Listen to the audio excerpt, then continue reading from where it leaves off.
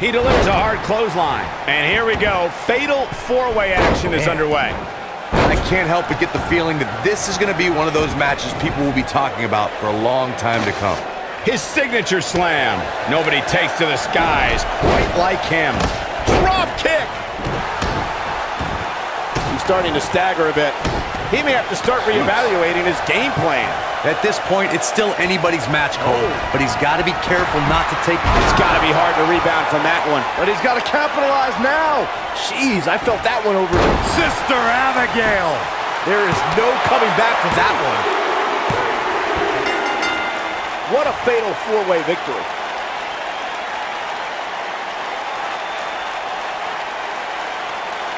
Let's take another look at these guys getting after it.